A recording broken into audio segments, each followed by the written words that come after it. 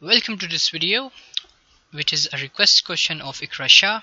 Question number 3, May-June 2010, where part D is very tricky. Yes, it was a bit tricky. Anyway, let's start with the first part. The diagram shows a spinner with 6 numbered sections. Some of the sections are shaded. Each time the spinner is spun, it stops on one of the 6 sections.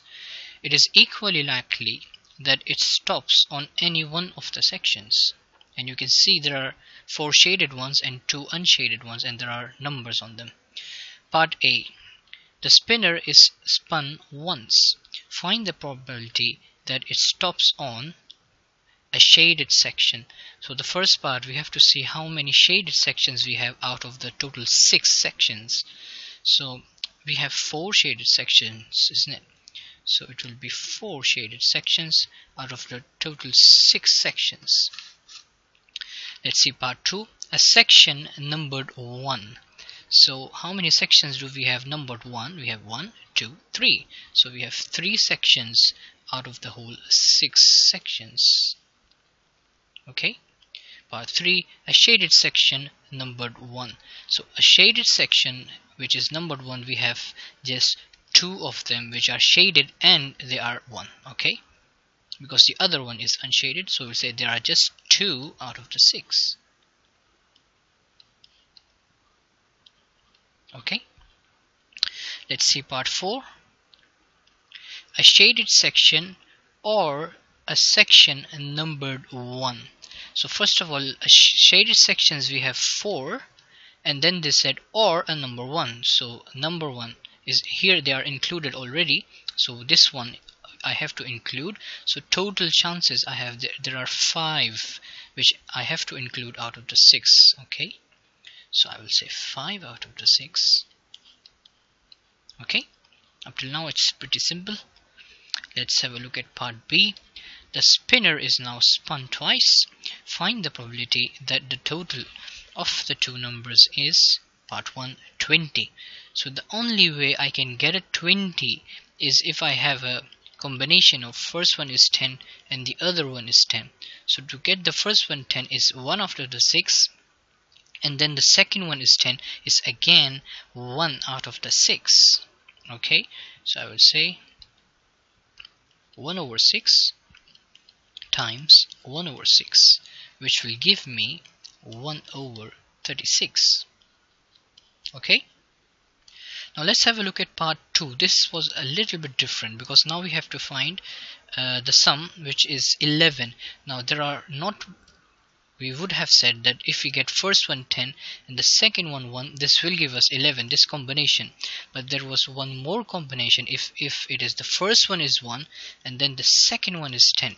So in fact we have 2 combinations instead of 1 combination this time. Okay, so whatever the probability we'll get, we will either multiply it by 2 to get the correct answer, because it's repeated twice here. Okay, so anyway, if we get the 10 first, it will be 10 is only once out of the 6, and then the second one is 1. How many times 1 we have? We have 3 times. Yeah, 1 is 3 times on the spinner, so we'll say 3 out of the 6. Okay, this is my combination if it's the first one is 10 and the second one is 1.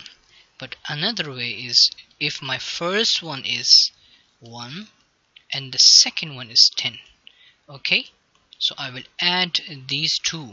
The other way I could have said is just multiply 2 with this one, I will get the same answer anyway. So the answer I will get is 6 over 36. Okay, so either you add them or just take the probability of the first one and multiply it by 2. So you will get 6 over 36. Let's see now C1. The spinner stops on a shaded section.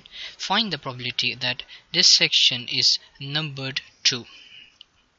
Now out of the shaded section, we have to see how can we go to 2. Now out of the shaded section, how many shaded sections do we have? We have 4 shaded sections, and out of the 4, how many 2 we have? We have just 1 2.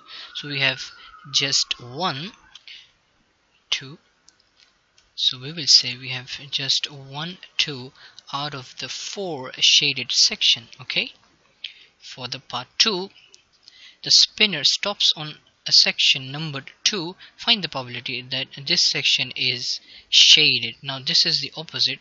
Now out of it already stopped at 2, it's either this one or this one, but then they said find the probability that this one is shaded. Okay, this one is shaded. So how many 2's we have? We have 2 2's. So out of the 2 in the shaded we have just 1 2. So it's just 1. In the shaded we have just 1 2 out of the total 2. Okay, so that's the answer. Now let's go to part D. The spinner is now spun until it stops on a section numbered 2. The probability that this happens on the end spin is 16/243. Find the value of n. Now unless you don't understand what they are asking for, it will be a bit difficult for you to answer. Now what they are saying is that they will keep on spinning until they get a 2, and if they get it on the first, or maybe they get the 2 on the second chance, or whatever they got on some chance, I don't know which one, but the probability of that chance was 16/243. So all we can do is, okay, we'll see if we got 2 on the first chance, what will be the probability? If on the second chance, third, fourth and fifth, what will be the probability, until we find that this is 16/243, and we will then say, okay, we got 2 on, let's say, on the 7th chance, so this is the end. So we'll say we got this probability on the 7th chance. So let's I will just start with the basic one, and then you will understand the pattern. So if I get a 2 in my first spin, so it will be 2/6, because 2 is just twice out of the 6, so it's 0.33. In other words, it's 33% chances. But this 16/243 will give you 0.0658 something, which is almost 6.5%. So this is a very high chances. So it means he didn't get on the first one. So what about the second one? So the first one, this means on the first spin we did not get 2. So we got the other rest, the other 4, any number other than 2. So it's the other of the 2, which is the other 4 numbers. But in the second now we got the 2. Okay. So when you calculate, you will get 22% chances. So we are getting near to the 6.5%. And then for the third throw again, it means in the first one we didn't get, in the second one we still didn't get, in the third one we are checking that we might get the 2 in our third spin. So, and you will get 14% here. So you can just carry on and try and error which one, but as you can see, this 4/6 just keeps on repeating, and if it's my third spin, it will be 2 times. If it is my second spin, it was just 1 time. So I will say, I don't know, I will say 4/6 times 4/6. How many 4/6? I don't know, so I will say 4/6 to the power of x. It means 4/6 times 4/6 sometimes. Then the other one is 2/6, should be equal to 16/243. Okay, let me rub the rest so I have more space to write. Okay, so in other way, even in exam, if you would have just keep on carrying on to the third and fourth, you would have found the answer, but it would have taken you a bit more time. But still you will get the answer. But this is a bit more technical but quicker. That one, the one which I was doing before, it was a bit lengthy but very simple. So this one, then I will say, let me just write it here. It will be 4/6 to the power of x. So how many times 4/6? I have to multiply, and I will say 16. Now this 6, it will be multiplied with 16, and this 2 will be multiplied with 243. So I will get 96/486. Now all I have to do is just use your calculator and put here 1. If I get this one, put here 2, put here 3, just quickly check, and you will eventually get that 4 over 6 to the power of 4 will give you this number, 96 over 486. So it means it's my fifth spin, because in my fifth spin my first 4 chances didn't give me the 2 over 6, didn't, so it was 4 over 6. My fifth chance, and so the fifth one gave me the 2 over 6, which is exactly this number. So it's n is equals to 5 this way. Okay, so just use your calculator and try to get this number.